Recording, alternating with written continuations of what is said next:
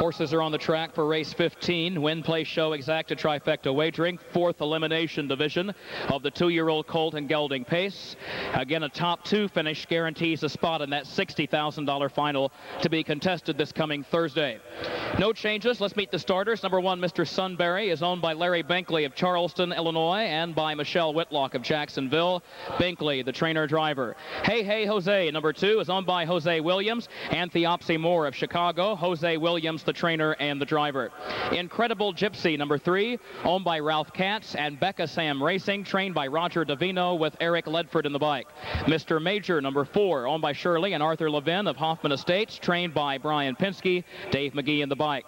Number 5 is Val BOWSKI, owned by John Nessa of Altamont and by his son Sean Nessa of DuQuoin. John is the trainer and Dale Hiteman is the driver. Number 6, Call Me Peter Pan, owned by William and Norma Spencer of Plymouth, Indiana. Jerry Robinson trains and Tony Morgan drives. 7, Fox Valley Hector, owned by Kay Willis of Beecher, Illinois, and by the Han family of Salmonaught, trained by Nelson Willis with Brent Holland in the bike.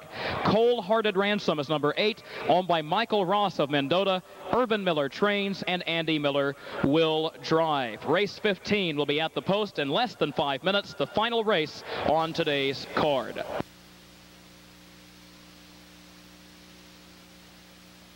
Here they come.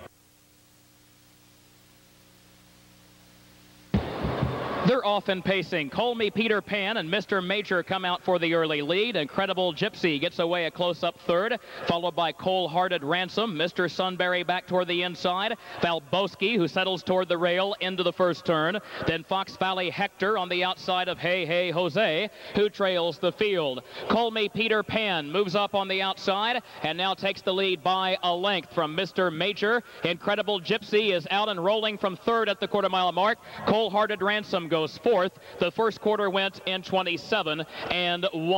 Incredible Gypsy up to take the lead by 2 lengths from Call Me Peter Pan. Mr. Major is third. Here comes Val BOWSKI. He is moving up fourth, now third on the outside. Mr. Sunbury is behind him. Cold-Hearted Ransom finds himself near the back of the pack all of a sudden.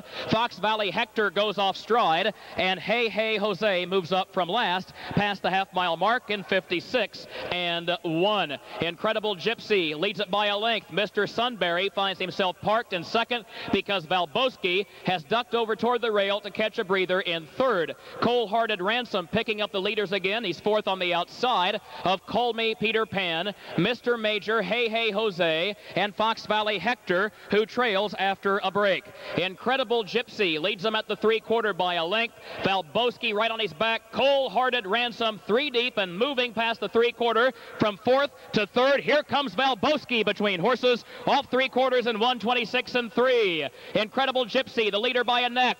Val BOWSKI is up alongside with 1/8 of a mile to go. Cold-Hearted Ransom is there in the center of the racetrack. Val BOWSKI gets the lead by 2. Cold-Hearted Ransom put to an all-out drive. Val BOWSKI, however, is confident and strong in the closing strides. Val BOWSKI wins it by a length. Cold-Hearted Ransom second. It is close for third. It's either Mr. Major or Incredible Gypsy for third in 1:54-3.